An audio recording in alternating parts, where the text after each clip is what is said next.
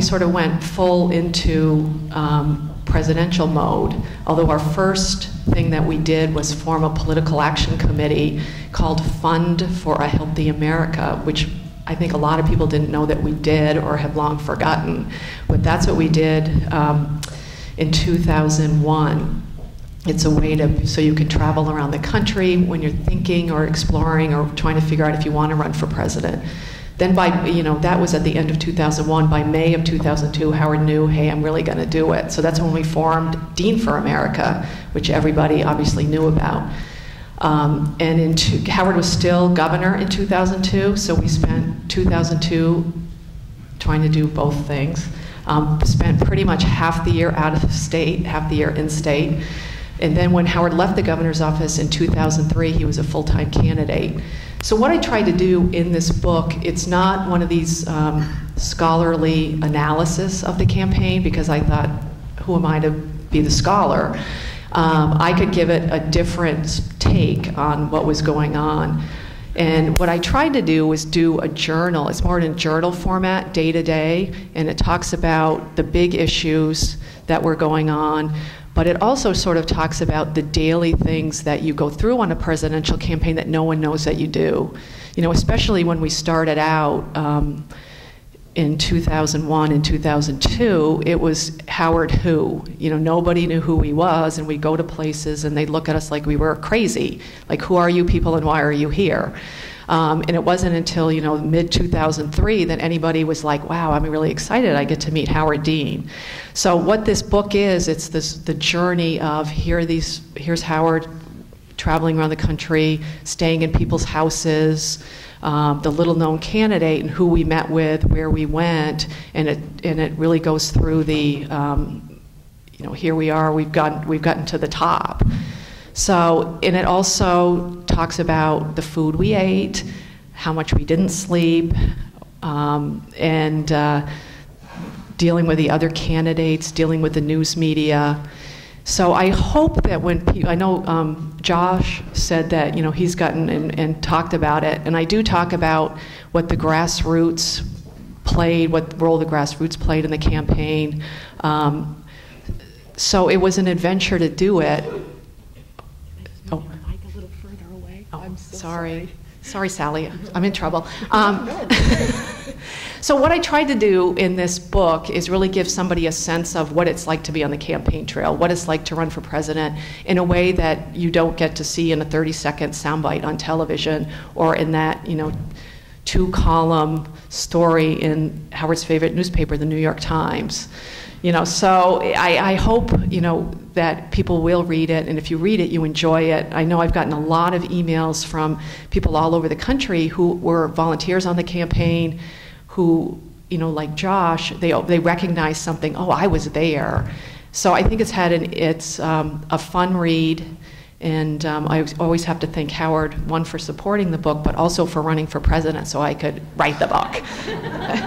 So I'm going to let Howard say a few words, and I'm happy to, when we get to the time, to take any questions about the book, the campaign, or whatever anybody wants to talk about. Well, first let me thank All Souls Church, and especially DFA New York. This has been this is a great group, and Josh, thank you for your leadership and all the people with Sally, all the people who've done all the arranging and do the events, and where are some of the other folks around. Anyway, thank you. Secondly, I would be remiss if I didn't introduce my mother, who's here in the crowd. So thank you. And also, she's going to kill me for this, Charity Clark, who worked in our office before she became a big-time New York lawyer. And Howard hasn't seen it, but David Rice, you didn't see David. David Rice is also a Vermonter. He was about 15 when he worked in our office. So thank you guys for coming. So, and let me thank Kate for writing the book. I think, now I didn't write this book. I don't get any royalties. I can say any damn well thing I please, and as you know, I've made a career out of that. But this is the best campaign book I've ever read, and the reason is it's not mean, it's snotty, like all the Washington books. It just tells the story about what really happened. There's not a lot of analysis. There's not a lot of Washington BS. It's just what happened day to day. And so it's an ideal book for anybody who cared deeply about the campaign. Of course, most of the people in this room did and were involved in it. As Kate said, this is what a presidential campaign is really like. It isn't what you read in Game Change or All the President's Men or any of those things. It is like, those are colorful stories, and there are stories. I mean, they're not always entirely true, and you can't tell if they're true or not. This is an at the time record of what went on. And for anybody who had anything to do with the campaign, this is a must, and you should, I bought about 25 of them. I'm sending it to all my friends from people, you know, in Washington and Texas, who did all the hard work all across the country. This is our, I think, our fourth book signing, the first one out of Vermont. And so I got to repeat the answer to a question because it was a fun question. It was a fun answer. Of course, I had no idea I was going to say what I said. Somebody asked me about how we felt about the campaign that we didn't win. And, you know, here it is 8 years later, I actually think we did win. I mean, there are a lot of people who couldn't tell you who the nominee in 2004 was, but they remember our campaign, and it wasn't just for the scream speech. It was because we stood up for what was Democrats should have been standing up for, and we asked people to behave like Democrats, and we thought we could win an election by staying who we were and being proud of it. In the long tradition of all the various liberation movements in this country, from women's rights to gay rights to civil rights, we did the same thing. That's all it takes, is people who are willing to stand up and say what they believe. And it did transform the country. There were a lot of people in that campaign who were extraordinary people. There was one young guy, I mean, almost everybody in the campaign was under 25, except for a few, you know, senior managers, so-called. And so this one guy comes over from Sweden, where he's living with his girlfriend. He's an American. He comes to the announcement in June, was it June 5th? I think it was something like that, in Burlington, and he says, I got to stay. And so he walks into the headquarters the next day and volunteers, because of course nobody had any money, so it was all free volunteering. He ends up running our whole tech department with another guy. They both form separate companies. One guy does corporate stuff, and Joe Rosebars is the guy I'm talking about, decides that he's going to form his company and which is called Blue State Digital, and do the tech. So when I took over the DNC 6 months later, after that I dropped out of the race, or 8 months later, I hired him because the DNC was basically a shell. It was a great building and nothing in it. So, so this guy rebuilt all the tech at the DNC. Who should espy him but Barack Obama, and hired him in 2006, so he ran Obama's operation. So you can see this kind of path from our campaign down through to Barack Obama's campaign. They, of course, were much better organized than we were, and they were really disciplined, and they did a lot of things that we didn't do right. But the essence was empower people by allowing them to use technology and let them make the decisions about how the campaign should run. Some of you will remember the meetups. The meetups were really, we didn't invent the meetups. We didn't invent all this stuff that we get credit for. What we did is watch other people who were young do it, and then figure out what they were doing, and then figure out how to centralize it. So meetup.com was a website that was designed for people who, for example, liked gardening, so they could all get together once a month and not just talk online.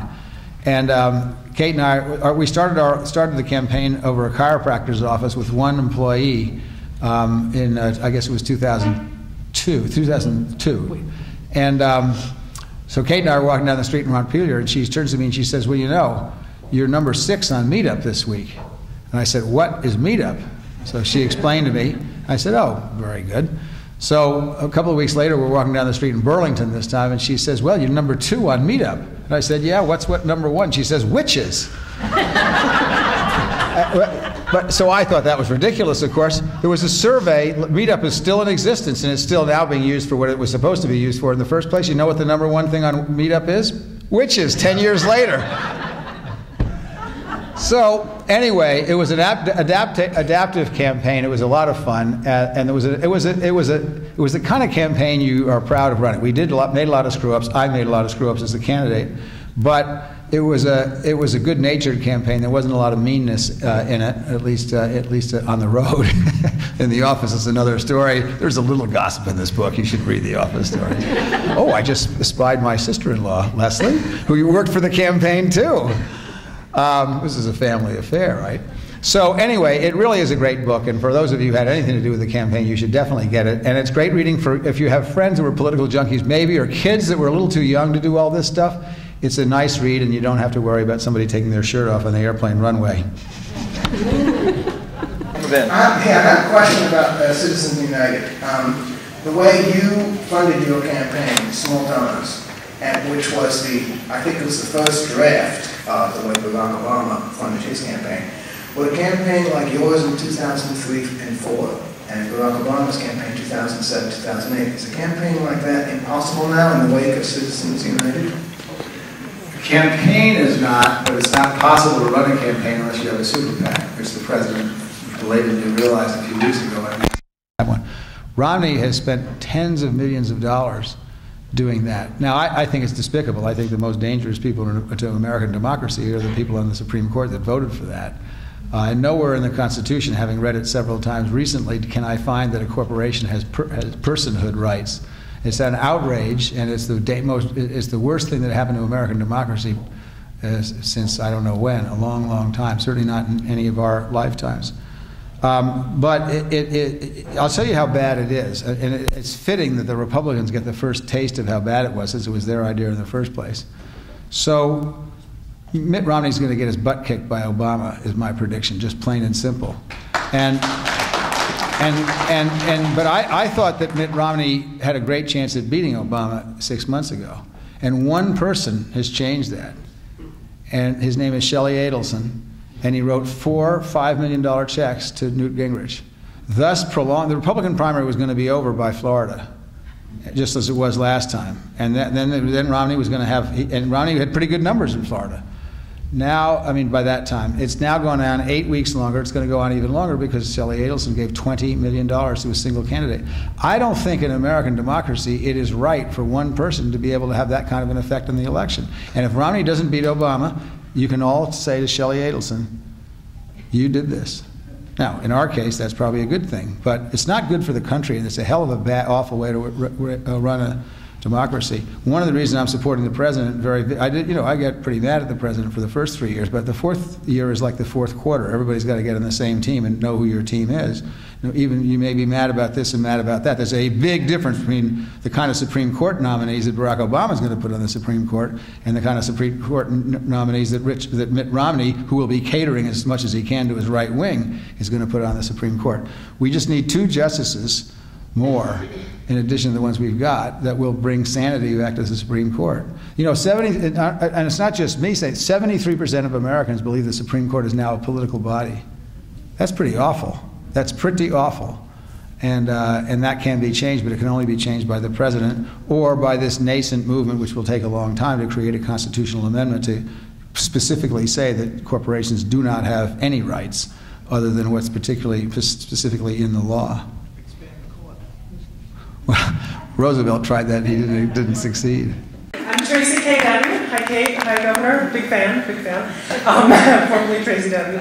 2 questions. Number 1, May of 2000, when the governor asked you, do you think I should run for president, where did the signing of the civil unions bill, which at the time was extremely progressive gay rights legislation, factor into that? And Kate, what was that going on in your head when you were answering that question to Howard?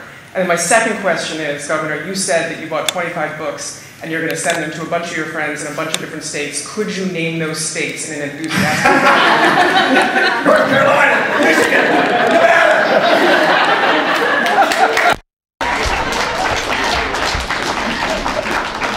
It was about 2 years ago. Howard was the guest, or the main speaker at Vermont Law School graduation. I don't know if you remember this, Howard. And I happened to go because there was a friend of mine that worked in the governor's office that was graduating. So I went, and there must have been 1,000 people at this law school graduation. And Howard he was a great speech, he's going on, and very calmly he said something, I can't even remember what led into it, but he said, and then we're gonna do New Hampshire, blah, blah, blah, and all the states, and everybody in the place, they all clapped and laughed, and I thought, oh gosh, it is universally known. They have 1,000 people under this tent at Vermont Law School, and they just thought that was hilarious. It was in a good context. The civil unions, Howard signed that law in April of 2000. 2000, yeah, It was that's 2000. right, it was 2000, that's It was right. April in 2000. He was actually up for re-election for governor in November of 2000. And after he signed that legislation, we were actually worried that he wasn't going to get reelected. In Vermont, you have to get, a candidate has to get more than 50% or the election goes to the legislature. And even if, we didn't even know we were going to, like at that point, it was like, we didn't even think we were going to get to 50. But even if we did get even a squeaker with the Republican candidate, the legislature turned over and became Republican. As a result of the civil unions. Right, as a result of civil unions. And the Republican candidate ran on the, I'm going to repeal civil unions, as did all the legislators that beat incumbent Democrats. So it looked like it was not hopeless, but it wasn't looking very good for November. So, but it was about 1,074 votes that pushed Howard over the 50%. So we had like 50.1%. So we were okay. But I think it was because we were sort of okay. It wasn't on that day when Howard. It was November when Howard said, "What do you think of me running?" And it was probably in January when we got together with a couple, like two other people, and it was a thought like, he's never going to be able to do this because of civil unions. But it wasn't. It was. Howard was very clear, I'm not going to change my position, this is what it is. So we're going to go for it, because you can't let something like that he believed was the right thing to do get in the way. I mean, obviously it was, and the press made a big deal out of it when he first, made waves that he was going to run, and it was I think it was July of 2002 that you were on Meet the Press with Tim Russer, and we knew that it was a question that was going to come up. And basically your answer was, I'd sign it, and I'd sign it again. And it didn't ever become an issue, which was sort of shocking. So there's three stories I want to tell about this. One is when we're running after signing the civil unions bill, Steve McMahon, who was our consultant and then went on to become the consultant for the presidential race, looked at me and said, after we just got a poll back, and he said, frankly, Governor, 90% of my clients with numbers like these don't get reelected. So we did, though. The second story I want to tell is the story about the civil unions bill. I went to see Jimmy Carter, because when you run for president, you really kind of have to touch all the bases, and you got to go see Mike Dukakis and Jimmy Carter and whomever. It's a courtesy call, the former nominees and all this. And Jimmy Carter, I cut my teeth in Vermont politics working for Jimmy Carter's re-election campaign as an envelope sticker, stuffer, and all that stuff. And so I'd met him once or twice, but I didn't certainly know him. And so we go down to Georgia. I don't know if you were on this trip or not, but there wasn't many people in the campaign at this point. And so I get an appointment with him at the Carter Center, and I go in. He's 80 years old at the time. And I said, well, Mr. President, we're talking. And he said, well, I think you should go ahead and do it. I think you should do it. And I said, well, Mr. President, I'm a little worried about the civil unions bill. I'm not too sure that that's going to be widely accepted by the American people. And he goes, well, I left the Southern Baptist Church over an issue like this. I'm now an American Baptist, which is some kind of denomination. He said, we kind of believe that homosexuality is a minor sin, kind of like shoplifting. I am not making that up. So I thought, well, if Jimmy Carter from Plains, Georgia could give this his blessing, I guess we're all right. I forgot what the third story I was going to tell was. What was it? Anyway, I forgot. It'll come back to me eventually. So I never thought about it after we ran re-election. The reason I ran for re-election is I wanted the stamp of the people of Vermont on the bill, and I figured if I could get re-elected, then they'd put their okay on it. So interestingly enough, that race, I had two races against the same person, and I knew exactly who Sarah Palin was when I saw her get up there, because this woman, for those of you from Vermont, was a dead clone of Sarah Palin's, except of course she ran first. Very attractive. This is where McCain made his big screw up. So Sarah Palin is attractive. Maybe not. Maybe she's smart. Maybe she's not well educated, but I think she's smart. And she has this sort of quality that she talks about skinning mooses and all this kind of business. And I'd seen Ruth Dwyer's routine, which is exactly this. She was this tough farm woman who, was very attractive, very smart, but very undereducated. And she ran against me, and she blew away the Republican opposition in the primary. And I realized, but when I remembered something about her after the fact, which I then connected with Sarah Palin. When I used to go through the legislature's cafeteria once a week, I'd go through and glad hand the legislators and so forth. There are always lunch tables, and anybody can sit where they want. Ruth Dwyer was always sitting at the biggest table and was surrounded, and you couldn't get a seat. And everybody else at the table was a man over 60. And when Sarah Palin came on the scene, after the first couple of days, when I got the hang of her drift, I knew we were going to win, because while men over 60 loved her and drooled over her, their wives absolutely hated her. And none of the women would sit with Ruth Dwyer because she was this person like that. And so I thought, the Philadelphia suburbs, which are an absolute swing vote full of Republican women, the way that Republican women in the suburbs of Philadelphia will tell you what's going to happen in Pennsylvania. And I bet not a damn one of them voted for McCain because of Sarah Palin. He already had the over 60 white male group. And now he just reinforced it with Sarah Palin. It was an enormous mistake because they didn't pay attention to what they were doing when they picked their person. Next question. Hi, Governor. My name is Julius Polo. I'm a junior at college in Bronx, New York. So you were governor for a number of years, and then obviously you went on to run for president. What I was wondering was, what was that transition like from being candidate and realizing you lost the campaign to becoming the chairman of the party, and what obstacles did you face and what goals did you have as chairman of the party? Well, I did, obviously when I dropped out of the race in February in Wisconsin, I didn't think of running for the DNC. That popped into my head. But then we went back and turned the campaign. The campaign was full of people like you who are really deeply committed to long-term change. It wasn't just about the campaign. And a whole bunch of people actually ran for office out of that who were in the supporting crowd. And I asked them to do it, and they did. And there's one lady who was here in Brattleboro, she's not here tonight, who ran 8 years ago and is now serving her 4th term in the New Hampshire legislature. So there was a lot of activism. So we turned, this is another similarity between Obama and us, we turned Dean for America into Democracy for America. Obama turned Obama for America into Organizing for America. So we kept moving that along. And then at some point I figured, well, we should run, the Democratic Party really needed fundamental change, and there wasn't a way of doing that except to run the DNC.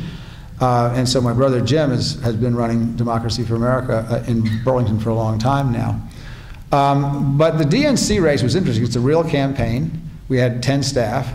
There's only 477 people who vote, but you've got to go visit them all over the country.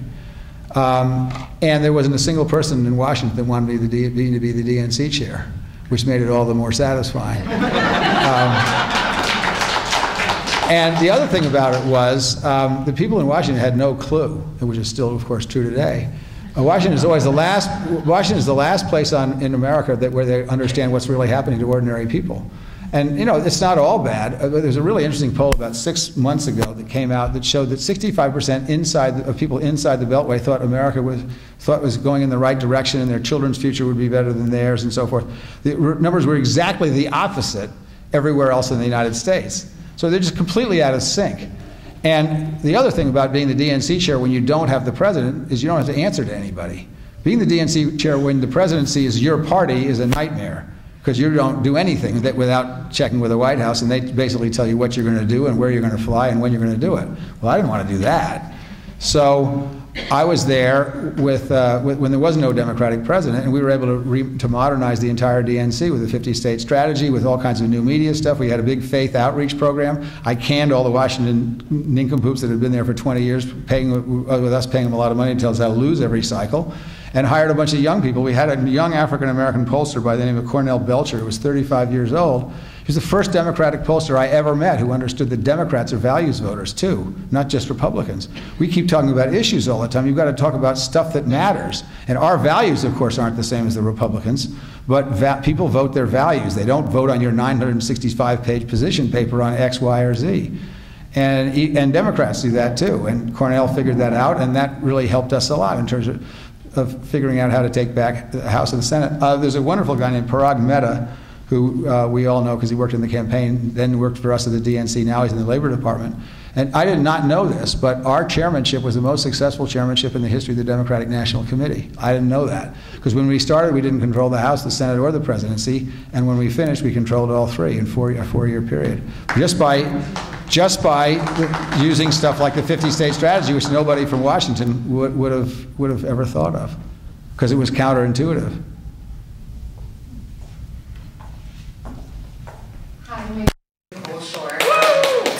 Director of Volunteers for New York State. I'm ready to report for duty whenever you're ready to run.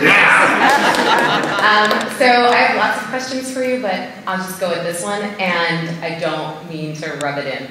But I was in a room in Iowa that night, and I had a completely different perception. We drove home all the way back to New York with no AM radio talking about what happened that night. And we got home thinking, yeah, we're ready. What's next? I'm wondering for you what your perception was leaving the room that night. Oh, my perception was the same as all the papers. Nobody wrote a story about that speech because nobody thought it was unusual. But as you know, what had happened, Mike was plugged directly into the TV, so there was no sound in the room. And that's how and the cable stations being the cable stations, Diane Sawyer actually apologized for it about 10 days later, but it was a little late by that time. But, you know, that did not cost me the election. If you're supposed to come in first in Iowa and you come in third, ask Hillary Clinton what happens to you. I mean, those are the things that you don't want to have happen. So the problems were not the scream speech or what the Fox News or the media did with the scream speech. The problem was the mistakes that we made going forward into the Iowa caucus, and that's why we didn't win. And that happened to be the year that it was a very contested race between 5 significant candidates, I guess 6. And whoever won Iowa was going to go all the way, and that's exactly what happened. Kerry was done after he did Iowa. Then he just pretty much ran the table. I think Edwards won 2 and I won 2, and that was it. Next question. Hi, I'm Jen Bertley. I'm the Vice President of DFNY. I met you guys coming in. My question is kind of a little bit more for Kate. I try to fancy myself a little bit of a writer, and I was going to ask you a little bit about what your process was like how much, note-taking or, journal making did you do when in preparation? Did you know you were going to turn your notes into a book, or, what were you thinking, and then what was the sort of collaborative piece of how you guys, your experiences together? Good question. I actually, throughout the entire campaign, it was never my intention to write a book. I didn't give it a second thought. It was, when you're doing a campaign, the last thing you're thinking about is something else that you're going to do.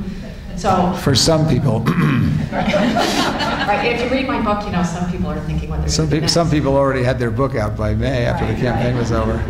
Right. So I had no intention of writing a book or anything, and it was.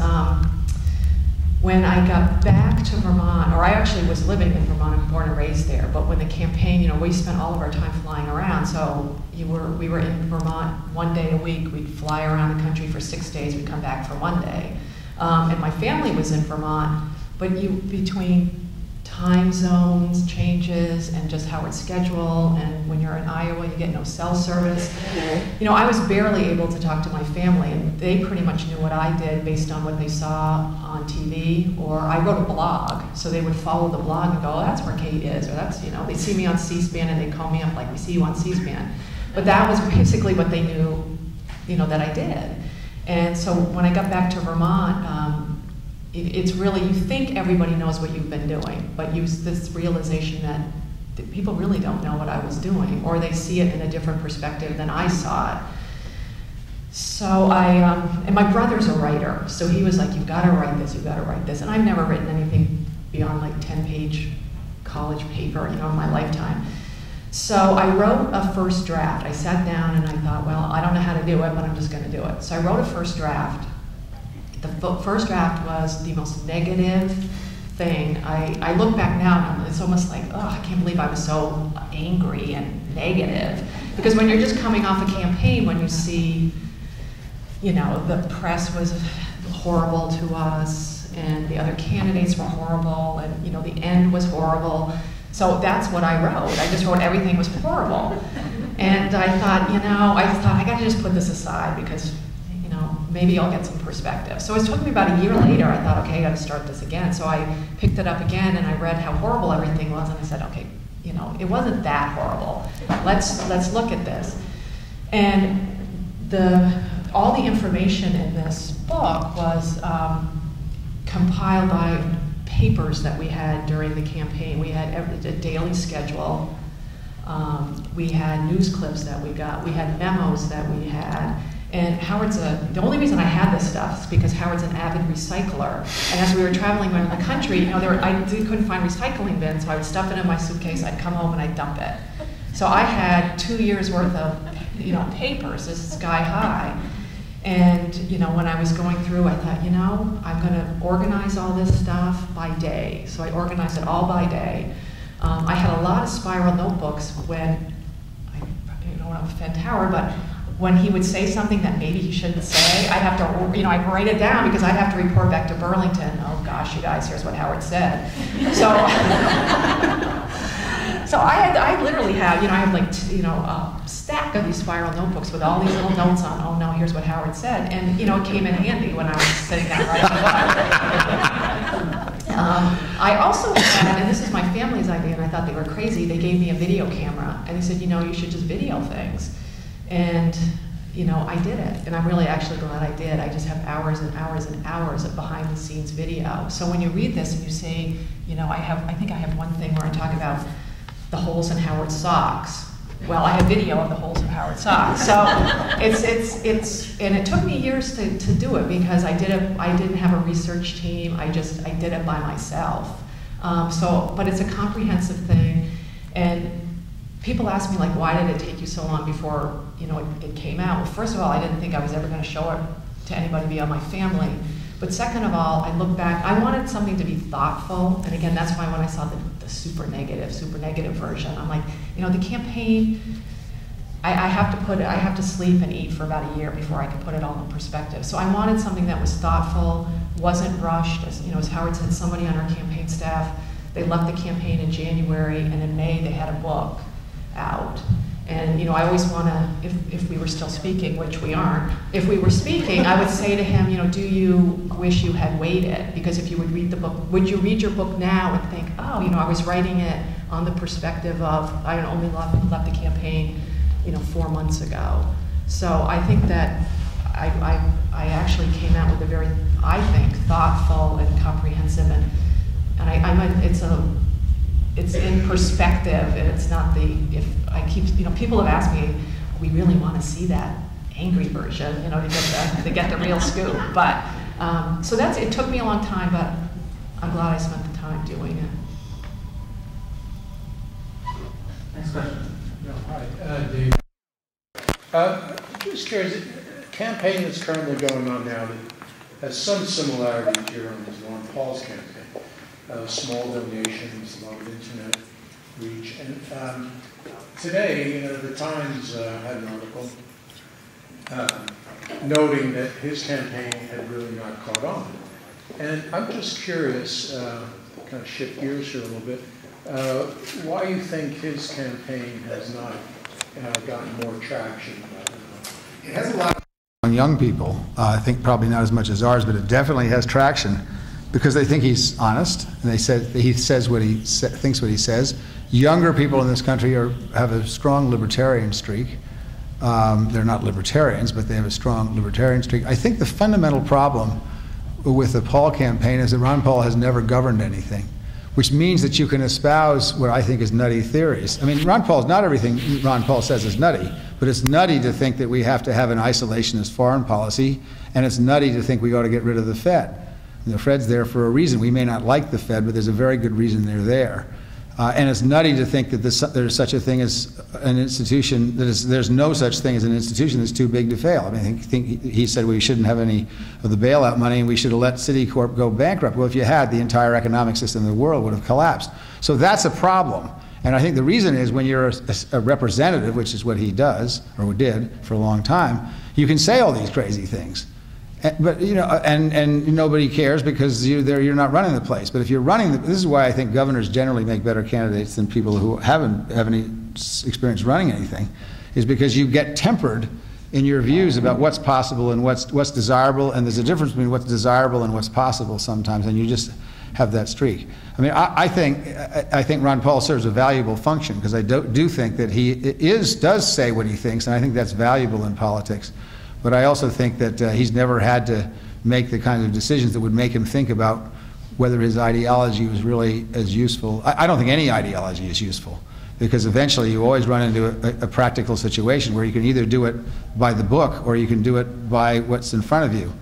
And if you do it by the book, you always usually end up making, if you don't care what the facts are, this is what the problem is why Republicans can't run anything. They're great at getting elected because they're incredibly disciplined and they stick to the story. The problem is they don't care what the facts are, and you can't run anything. A family, a hospital, a business, or certainly a country if you don't care what the facts are. And that's what Ron Paul's problem is. I don't think he really cares what the facts are.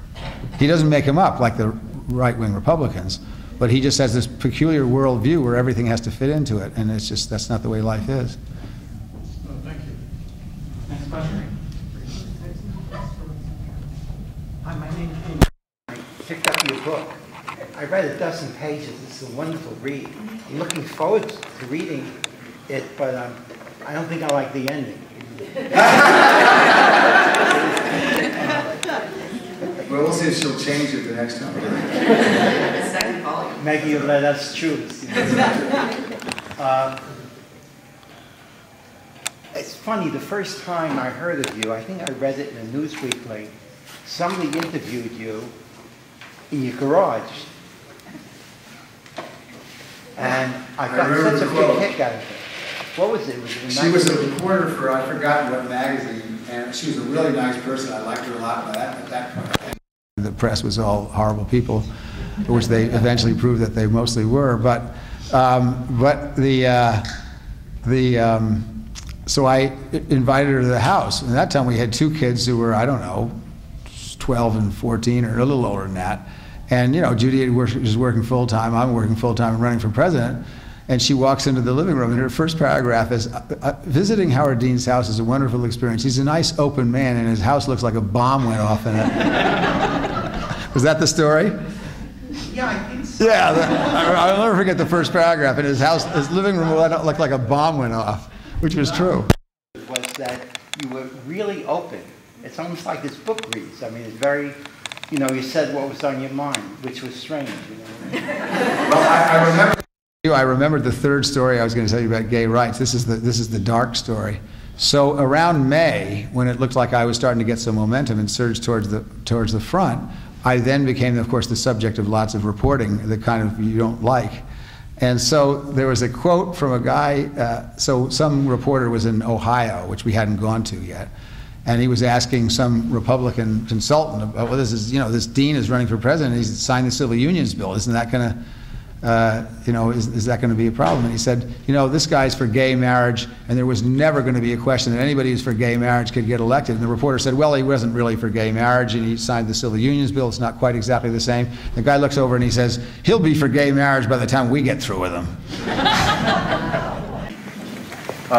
Ron Jackson. I'm a 46-year family friend of Howard's mom. I went to a camp and I wound up calling her mom. So we go way back.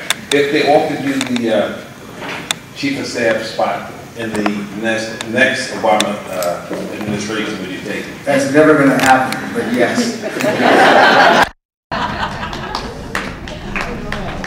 Good evening. My name is Tom Crane.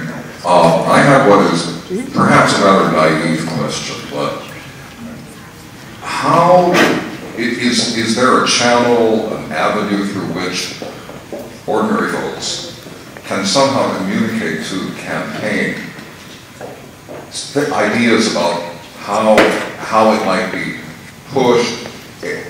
I've been thinking about how to phrase this, but basically, I would like to see perhaps sort of generic commercials. This is just one example. Generic commercials taking on the GOP, letting people all over the country know what the GOP really is, what a GOP victory would mean for you. And I have this vision of a Republican elephant, computer generated, that looks mucus monsters on the Mucinex commercials. But the thing is, I have no idea how to get these ideas through to anybody. As, you know, in general, our campaign tries to do that. Do it much better than others. We had one of the things we did, which doesn't get talked about very much, but this happened out of the came from the campaign, and then we did it at the DNC. Is what I used to call the two-way campaign. We had the 50-state strategy and the two-way campaign. That is, campaigns can't be just about talking at voters. You also have to listen to voters, and you have to incorporate. So what we did in the campaign was to create a feedback loop so people could talk to us on the net and blog about different ideas. And I don't know who created this idea, but it might have well been somebody in the net. When Dick Cheney went down to have a big fancy fundraiser in Charleston, South Carolina, somebody got the idea, or got from maybe somebody out in Netland, that I was to sit in front of a webcam in front of the computer and have a ham sandwich, and we could see if we could online outraise Dick Cheney, which we did. And it was a great, I mean, those are the kinds of ideas that came through. So I'm sure that the Obama campaign has some sort of a portal that you can get in and give them ideas, and hopefully they have somebody reading it. Not everybody's ideas are going to be taken up. They may just say, this is really interesting, but I don't think we can do it at this time. But I think it's worth it to a campaign to get the feedback, particularly if people who care enough to get on the net and tell them what they think, because of course those are people who are likely to be pretty avid voters and helpers. It's me again. My background is in market research and communications research. I had a company for 20 years. And now I'm doing sort of political economic research. And I'm amazed at how good the Republicans are. I mean, they make it up, but they, very direct. And I'm amazed at how bad the Democrats are. I mean, it's almost as if, how could they lose on health care when you get the specifics and 3/4 of the people are in favor, and now most people are against it? I mean, it's kind of, you have to try hard to lose on health care. Right. Well, it didn't have to be like that. All you needed was some sort of a public option that everybody could understand. If you had said this health care bill is a combination of the system we have now and Medicare, everybody would have understood it, but they felt somehow compelled to write a 800-page bill and pay Ben Nelson $100 million and what's her name from Louisiana, $300 million for their hospitals, and it was a disaster, public relations disaster. So I do think that we have to do a much better job of being very focused on what we do, but we also have to actually produce something that's very focused. Look, I think there's some good things in the health care bill, and I hope the court doesn't overturn it. But it's not the health care bill we would have had if I'd been running the show, because it's just so complicated nobody can understand it. And there are some good things in there that people like. The under 26 stuff, the no pre-existing conditions, the huge Medicaid expansion, which is going to cover half of the people who don't have any insurance. There's a lot of good stuff in that bill. But you wouldn't know it, and you can't sell it if it's so complicated that people can't understand it. Did you have a specific question for the governor? Yeah, I did. I just wanted to mention that going through the internet, I had about 20 problems that the bill solved, and I've never read that in the paper. I mean, specific important ones. Well, anyway. No, it's if you can't explain something in 5 words, then it doesn't get explained in the paper. That's the problem. Nature of communications. And you could have explained the bill in 5 words, but not this bill in 5 words. Observing with some concern something that's going on now, what I guess we call voter suppression efforts, and particularly what seems to be starting to happen in Florida. And I have 2 questions. Really, one, did you ever encounter anything like that along your way, or even attempted voter fraud? And also, do you have any thoughts about what's happening now and what we can do about it? But voter fraud, there were 81 cases. Fraud in the last 10 years in this country. Voter fraud only exists among the people who are doing the things that they're doing, like directing people to the wrong polling places and things of that sort, which several people went to jail for in New Hampshire. So, no, look, the Republicans believe that the fewer people that vote, the better. And I think it's despicable, and it's anti-democratic, and it's foolish. They think that if you make it hard for people to vote, the only ones that care really enough to vote are more likely to be Republicans than Democrats. I don't know if it's true or not, but I think a democracy ought to be based on getting as many people to vote as possible instead of as few. What they've done in Florida is an outrage, but it's not surprising, and I think those people will pay a price for it. The reason I think Obama's going to win so big is because I think he's going to win in Florida and Ohio, where you've got two far-right governors whose agendas have been overturned by the people in the case of Ohio, and the governor of Florida is between 30 and 40% in the polls for a re-elect. So that's not going to do them any good. And you know, the public is not stupid. They can figure this stuff out. They may not pay a lot of attention because they have other things they have to worry about, like their job, but they're not stupid, and they figure this out, and there'll be a lot of changes in a lot of places in the United States because of this stuff, and we'll undo some of those voter fraud laws, because there is no voter fraud except among the Republican Party. This is actually a follow-up to the gentleman in blue. Susan, I'm sorry, sir, I don't know your name.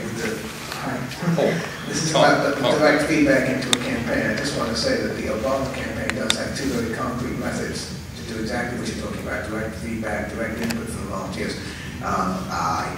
Unless there are others in the room here who want to hear about that, I won't go into a minute or two of details, but if anyone wants to hear about that now, I'm happy to go into it. Hi. With all the experience you have acquired between when you were defeated and now you have so much more experience, when are you going to run for presidency again? Well, what I always tell the sort of the standard answer I give to people like that, it's easy to decide you're going to run for president the first time because you have no idea what you're getting into. After you read this book, any sane person would want to visit the psychiatrist several times before they decided to do it the second time. So the answer is you never say never in politics, but I don't know. But in democracy, you never have to give up. You always try again. Well, yeah, there are lots of different ways of trying. So we'll see what happens. Thank you very much. We'll sign some books. Any other questions? Oh, one more, sorry. I'm Margaret, Governor Eve. I just wanted to ask you, who could Romney take as his vice presidential candidate that would scare the tar out of Democrats? Marco Rubio. He's going to lose Florida unless he does, and so I think that's who he's going to pick. And he's already behind by 6-1 among Hispanics. So he's basically alienated the Republicans have alienated lots of people, but the ones they've really alienated that are huge groups are Latinos. They're behind 6-1, and women. Yeah, so he could pick Susana Martinez, and I think she's probably being vetted. She's the governor of New Mexico, who's probably a better candidate because Rubio may or may not have stuff that won't vet. But I'd bet both of them are going to be in the final whatever number that he comes down to make his pick. And then a lot of it has to do with personal chemistry too, which is for Romney's case, is going to be interesting because he's going to want to pick somebody who's buttoned down like he is, and that'll be. Another name that's been thrown around is John Porter from Ohio, and was it Rob Portman? I can't remember which one of them, but anyway. And he's sort of a business guy. He's actually got quite a good record and so forth for a Republican. And so there'll be an interesting collection. And at the end of the day, it won't be just about electoral calculation. It'll be about the chemistry he has or doesn't have with the potential nominee for vice president. One more?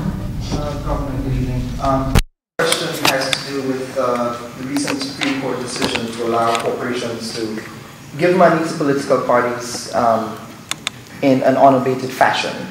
My question has to do with individual donations and grassroots movements. I need to find your opinion on whether you think that uninhibited manner of giving money to political parties would affect how grassroots movements feel about their involvement in the political process, whether or not they feel that they would be alienated from participating in the political process because of that really unhealthy marriage, quite frankly, in my opinion. I'm very cynical about a lot of issues relating to the democratic system now. But really and truly, how do you think that really affects the work that grassroots movements does? Especially for the younger generation, grassroots movements are likely to be very successful. I do think that the Citizens United decision, which is the one you were talking about, has demoralized some national grassroots organizations. But the truth is, change comes from the bottom, not from the top. So I think a lot of grassroots organizations, this is particularly true of the younger generation, really focus on local stuff. And there, you don't get a lot of problems with super PACs because they pay attention to the presidency and the senators and all that. So by making fundamental local changes in the community through grassroots action is how I actually think you get changes that eventually percolates up. Very little percolates down. You know, certainly Citizens United has been a disaster for the country, but I still think the potential for enormous change, particularly in the younger generation, is enormous because they're mostly interested in local stuff and change one life at a time, which is something that our generation didn't try to do. We tried to change the system. And I think people who are younger, in the younger 20s and so forth, are really trying to change individual lives. And you can see that in a lot of different ways. Thank you, everybody. Just I want you to say who speaks first. We're going to, what? One more person? We have one more? One more. All right. One more. My name is Jonathan. I was a big supporter of your 2004 campaign. I was wondering, looking back, if you could do it over again, is there one or two things you would have done differently? Some of them aren't nice. We would have made a few personnel changes in September when I was intending to make them, but I didn't make them because we were leading the pack by that time. I didn't want a story about Dean shakes up campaigns while you're in the front of the pack. So that was one thing we would have done. We would have sent somebody to Iowa who understood Iowa much earlier, because one of the problems was the Iowa operation wasn't what we thought it was, and I didn't understand Iowa. It was the only state I really didn't understand because it's such a complicated thing. So those are two of the things. Kate, what do you think? If you read my book, you'll know. Excellent. All right, we'll go sign. And Howard's mom, of course, for coming. That would be great. Thank you. I failed otherwise.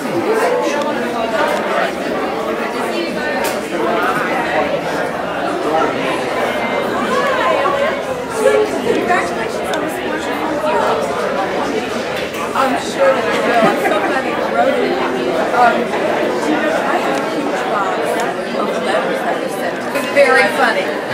You're terrific. It's so refreshing to hear you speak again. I just said to your mom, you know, Andre, I'm very proud of you to have a son like that.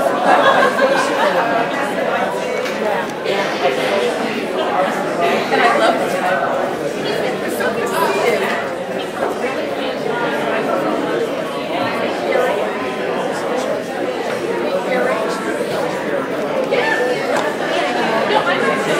Yes. Okay. All right. Thank you. I failed otherwise.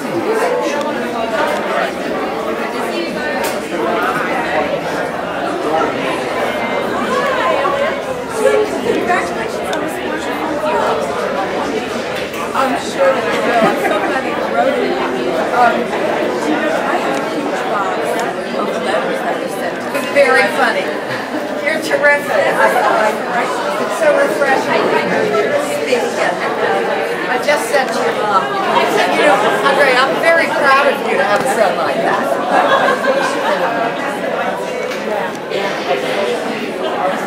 And I love the title. It's so good to see you.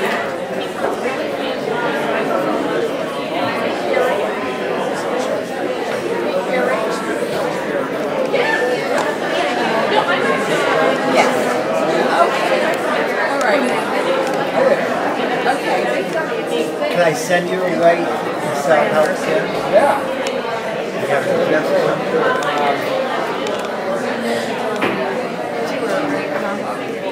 Good teamwork.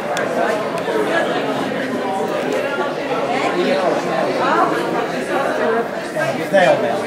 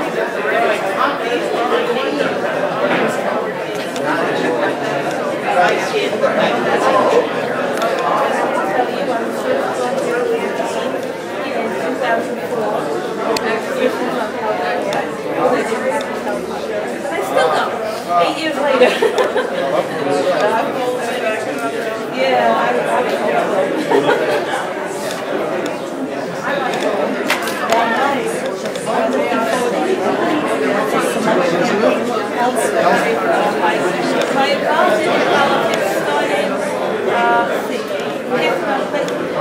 a coffee pot for a day. That's why I'm so looking forward to reading it. Thank you.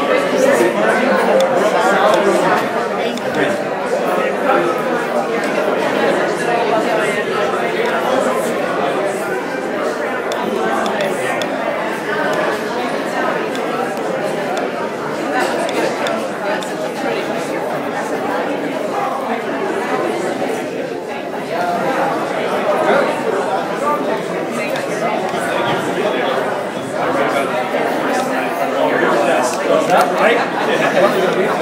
Oh, no, not the book, not the book. I'm speaking.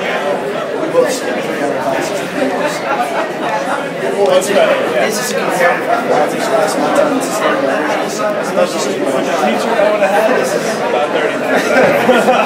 Cannot even describe.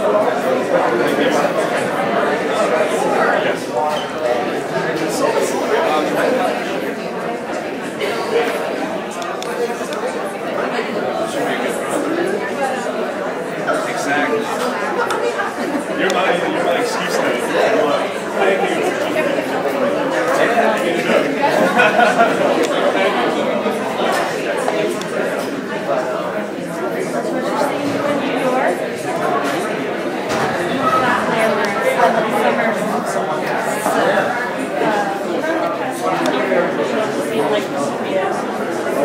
I am an old supporter and I have a cousin.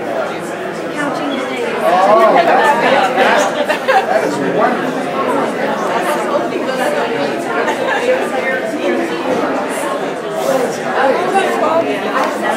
I'm so sorry, you seem like you want to say that everybody was asking questions for you. You dropped out. Well, I didn't have a primary. But it wasn't definitely